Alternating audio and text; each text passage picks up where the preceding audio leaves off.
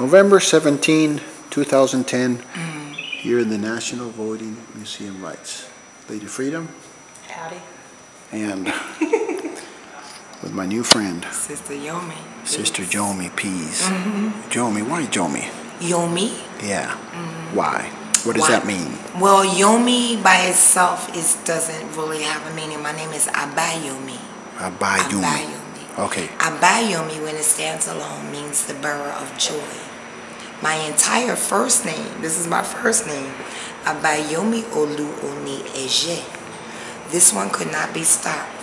This one was sent by God. So we welcome the friend who has come to bring joy into the house. Wow. Yoruba tradition. My father is first generation Nigerian, Yoruba. My mother's a Savannah Southerner, so I'm a real African American. I got one parent African and one parent Black American. Proud African American. Proud.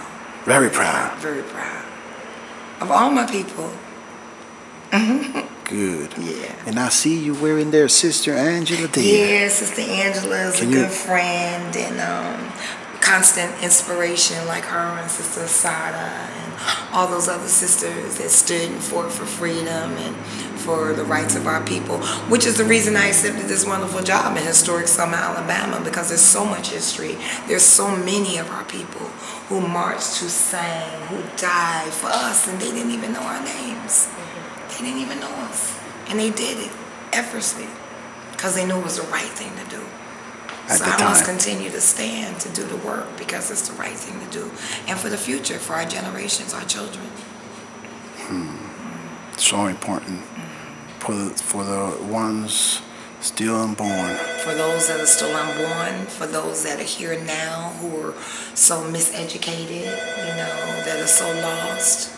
Yeah, it's important. It's a lot of flock out there. And we just got to pull them in.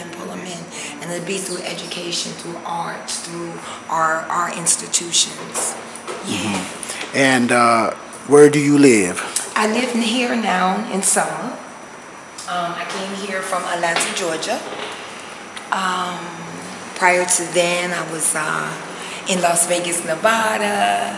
I'm from New York City, Philadelphia, Pennsylvania. So I've been around. Have you been to Africa? I have been to Africa.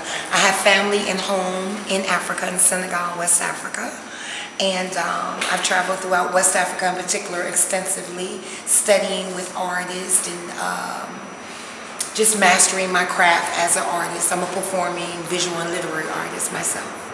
So I do African music and dance and storytelling and living history interpretations, visual art. Yeah. Wow. Yeah. That's inspiring. Yeah. Africa is inspiring.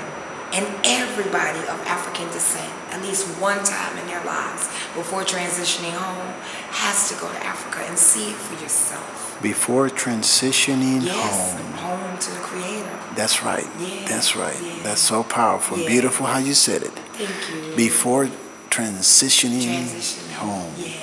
That's what I always tell the people when we always say,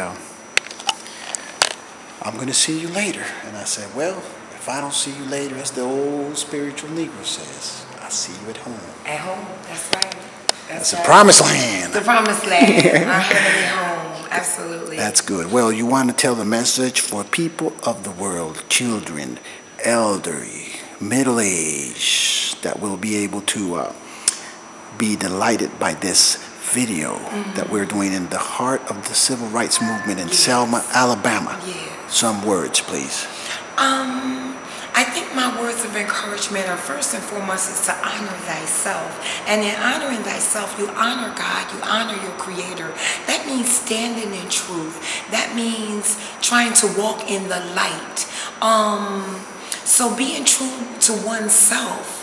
Like I said, is the highest form of respect to God. When you see injustices, regardless if they're black people, white people, Latin people, whoever, when you see an injustice, you have to speak up, stand up. If you're not strong enough to speak out, then maybe you can empower yourself with the pen, write it. Write it to a congressman, to a president, write it in a poem. However, so that the word is out, so that the people will know.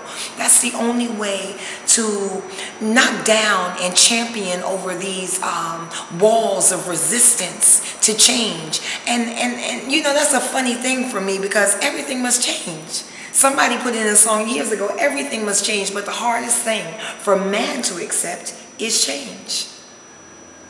These people that you see in this great hall of fame, the foot soldiers, and the people that you see throughout our museum, they knew it was the right thing, that everyone should have an equal voice and equal vote. So they fought for us. They stood for us. They marched for us. They lost their blood on this bridge, the Edmund Pettus Bridge, during Bloody Sunday. They lost their blood, their dignity, their sweat and their tears in so many marches across our country for us. And yet we won't go out and vote. We feel like, well, who are we going to vote for? They're crooked on the left and crooked on the right. And they may be. Then write in the independent. You understand? You got to do it because of what they did for us. It's our obligation. It's our obligation. So it's that keeps me motivated. It's that keeps me going.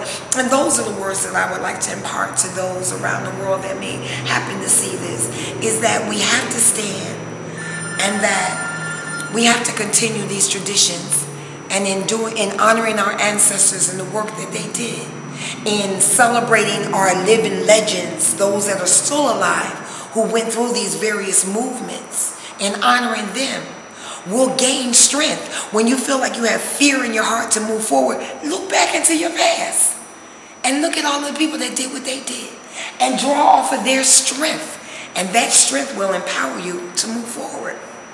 In the African tradition, we call that Sankofa. Sankofa means to look back into your past so that you can be empowered and strengthened so that you can move forward. We say a people that don't know their history cannot clearly move forward into their future.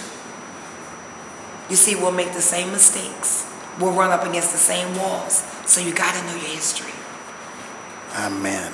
Amen. Ashe. Ali Primera said,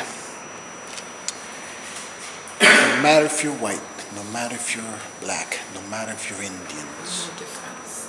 he said, even though I don't have my hair thin, I am a Piaroa, an Indian.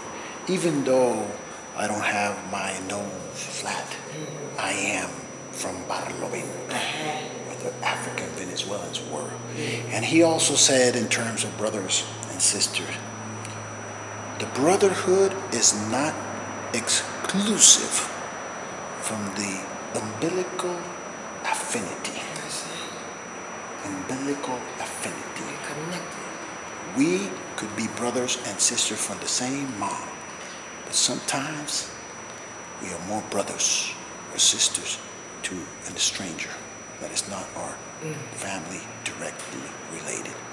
It's a powerful message, and I appreciate being here with you. It's a blessing for me to bring this word of yours from the Mother Earth of Africa, from the land of Lumumba, yes, from those great people of that mother from the embryon, from the womb of the earth. And here you are, one of those branches, smiling to the word and saying, yes, we can. We can. And yes, we will. Amen. Amen. My brother. Thank you very much. Thank you. That was